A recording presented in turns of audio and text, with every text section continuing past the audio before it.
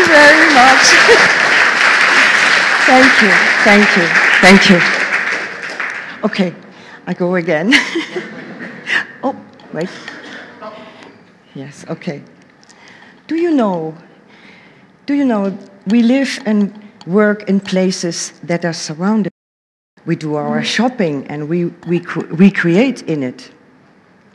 And we interact with other people there.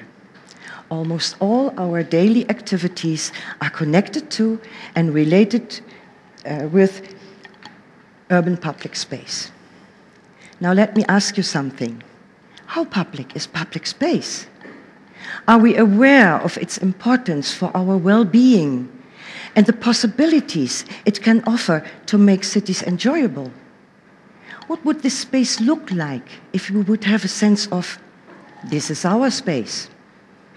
Did anybody ever ask you what kind of ideas you have about public space? No, me neither. So we all missed the interview.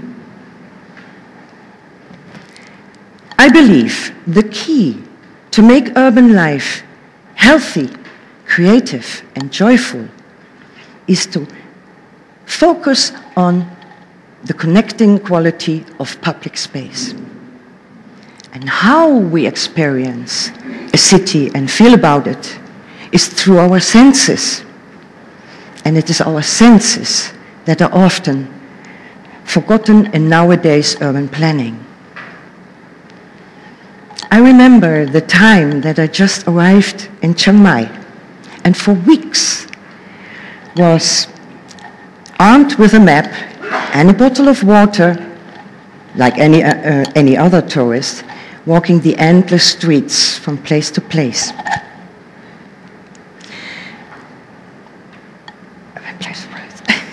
From place to place.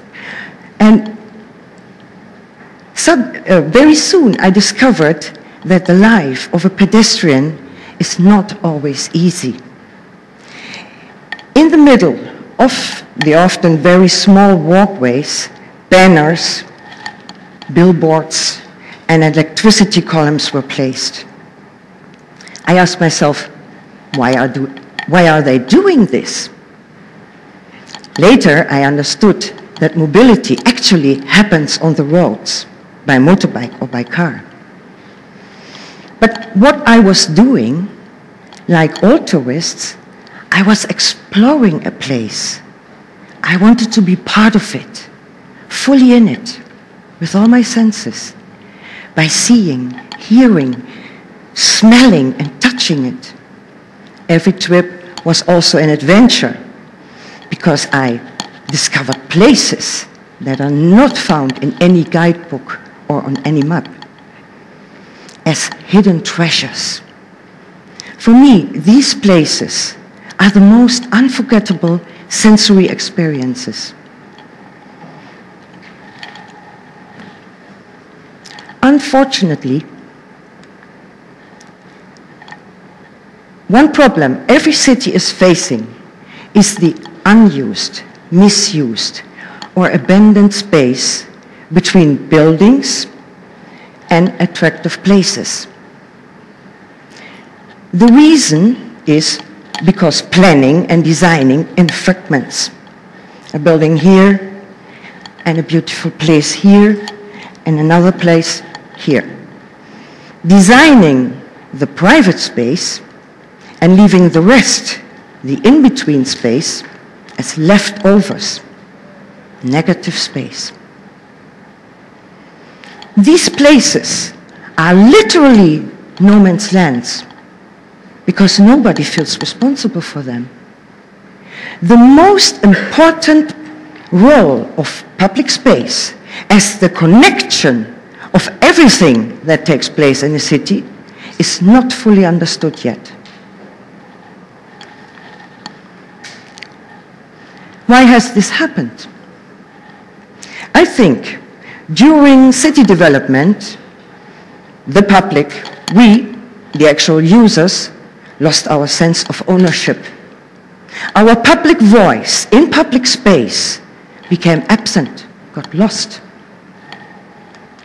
When I see these places, I feel sad And I worry about them, that sooner or later they will turn into parking places or junkyards. Only because of lack of creativity. Come on, we can do better than this. I think it is time to actively bring back our public voice into public space and feeling collectively responsible for it as a whole. From the field of architecture, where I come from, I know that a one-size-fits-all solution does not exist. For instance, to design and plan public space in cities where violence and vandalism is threatening urban life needs another approach than, for instance, for a city like Chiang Mai, where anti-behavior in public space does not happen. And that's quite unique, you know. However, I discovered that Chiang Mai is also infected by leftover places, which is in such contrast to the cultural values and beliefs of local people and the importance of public space for them. I believe if we transform and reintegrate abandoned spaces as meaningful and serving places into our urban environment, Chiang Mai can be an example and can teach other cities how to be the creative city for the public. How? Collaboration. Collaboration is the most powerful tool to get ideas and inspiring results. Chiang Mai, as a university city, has so much knowledge. Students can do investigation and research on areas as real-life problem-solving education to create tailor-made solutions together with academics, professionals, and residents, the public. For the same reason, cities in Holland regularly organize street contests, and it works. At the architectural offices, hang on, I need a glass of water. At the architectural offices, we always worked in a team of designers, engineers, and artists together with the users of the building. We believed that our work doesn't stop to get the internal functions and the external aesthetics right, but that a building must relate to and interact with its surrounding. That it must collaborate with the existing values and needs of the area it is part of. For this building, I was in the designer team. It is the library of the Technical University in Holland. Why I'm showing this is that a building can be a sensory experience as well as a landscape for public use. Get yourself a book and sit in the grass. In a city in Portugal, designers used communication design to guide and inform pedestrians.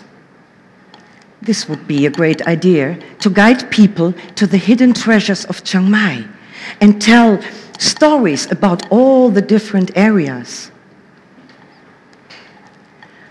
I have a vision that we together, with all hands on deck, and with our senses, for our senses, create a city in which, wherever you go, it is a pleasure to be, and that reflects and prolongs Chiang Mai's unique culture for now and for future generations. Call me a dreamer, and I invite you all to dream with me so that we all can wake up in our very own creative city of the future. Thank you.